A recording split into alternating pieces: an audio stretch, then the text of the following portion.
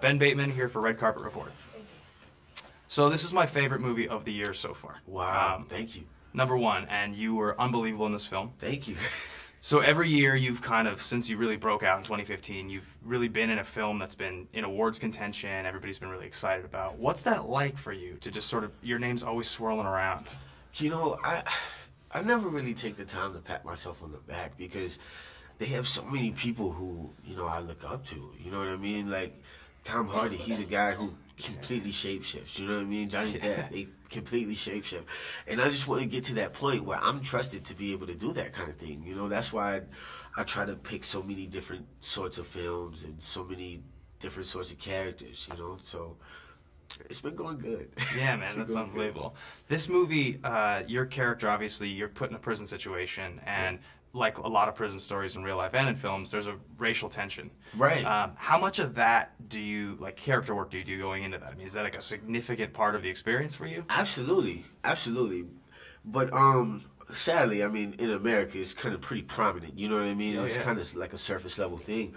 So I thought it was pretty interesting that in this program, it was so diverse. You know what I mean? Like we had an Indian guy, we had a couple white guys, a couple black guys, people from you know, different parts of the world, and it was really interesting to see how all of us had to go through the same steps to be able to bond with a horse. Yeah, you know what I mean. So it takes all of the color away. It takes all of these inhumane things away. It just leaves it a total human thing that's going on, you know. So you get to bond with not only this group of guys, but with this group of horses as well. Had you worked with horses before in your life? No.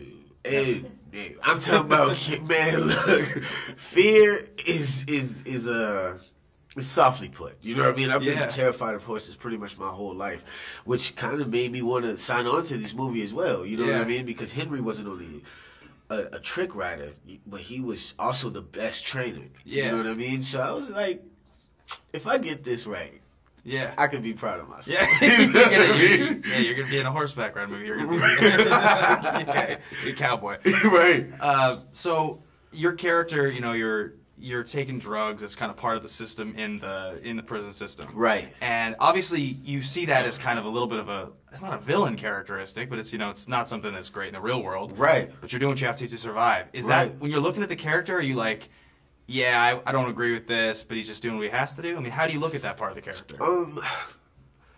That part of the character, I think I started to reference back to maybe what might have landed me in jail. Okay, you know what I mean? Because Henry's a guy who does great taking care of himself. You know what I mean? And sort of does great putting on this mask like everything's okay. Because he's the smile even in this really bad situation. You know what I mean? Yeah. So that was kind of the thing that I felt like, you know, they always have something in everybody's life that you allow either to hold you back or to propel you. And that was, you know, sort of the thing that he would always go back and forth with. Even though he was the best trick rider and the best trainer, he's like, you know, this ketamine, you know what I mean? It's kind of supporting my life, you know what I mean? And it was just something that he couldn't get away from, you know, because I think he was very optimistic, you know, because in my mind, I'm like, you know, maybe in 5 or 6 years, Henry will be back on the streets, you know what I mean? And how does that look for him? And he just couldn't get it together. All right. Hey, man, thank you so much for talking to me today. All right, thank you, brother. All right, good to see you.